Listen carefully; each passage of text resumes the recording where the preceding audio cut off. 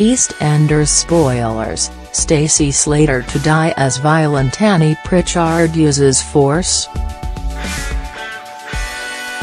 EastEnders spoilers have shown that more trouble is around the corner for the Slater family as debt collector Annie Pritchard, Martha Howe-Douglas, returns to Walford. Teaser pics show Annie arriving in Albert Square with her henchmen once again, and she's on a mission to get her dad's stolen £5,000 back. Snaps show that she manages to get inside the Slaters' house and the situation spirals out of control.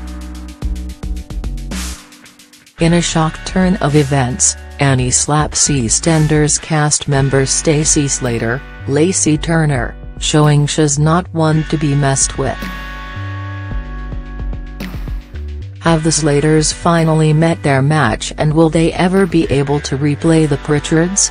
EastEnders fans will remember that Annie first set foot in the square when Kat Slater, Jessie Wallace, and Jean Slater, Gillian Wright, made their grand revival.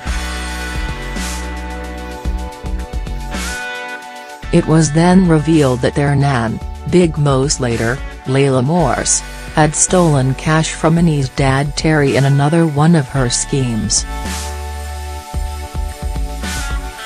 Desperate to make the money back, Mo lied to friends and family and said that Kat had drowned at sea and she needed money to put her to rest.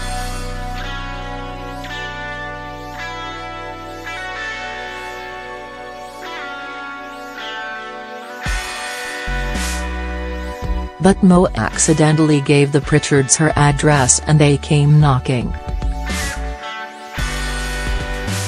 Desperate, the old crook jumped in a coffin and pretended she was dead to escape coming face to face with her victim's family. However, her stunt quickly caught up with her, as Annie paid yet another visit to the square and asked Martin Fowler, James By, if Mo was alive. Not realizing who the newcomer was, the market stall holder spilled that Mo was alive and kicking, and landed the family in further trouble. The Pritchards have been likened to the Krays but with funny accents and who run half of Birmingham, so it will be interesting to see how this plays out. And don't forget, Annie has already roughed Big Mo up when she found her still breathing, and catch EastEnders on Friday at 8 p.m. on BBC One.